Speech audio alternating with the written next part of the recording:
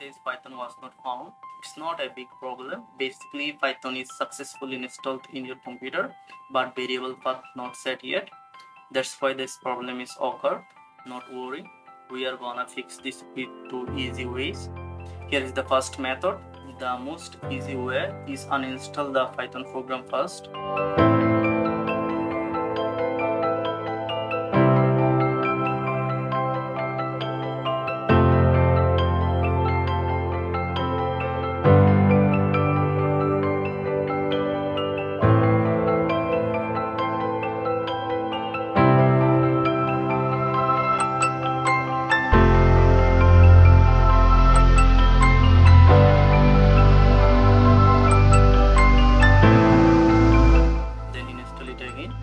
When installing, you have to must check add python.exe to path.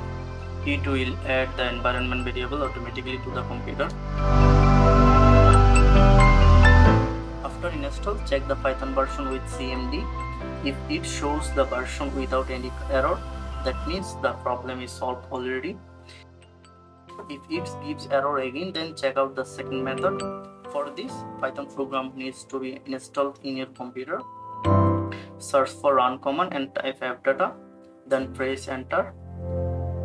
Open local folder and search for programs folder. Then open Python folder and its sub Python folder. Click on the file path and copy this. Then right click on this computer and click on properties. Click on advanced system settings. Then click on environment variable. Click on path and edit. Again click on new, paste your copied file path and click OK. Then go back to Python folder and copy scripts folder path.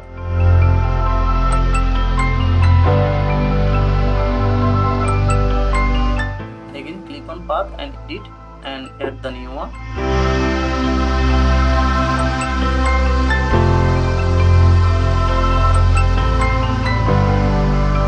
Check the version with cmd and it will work fine.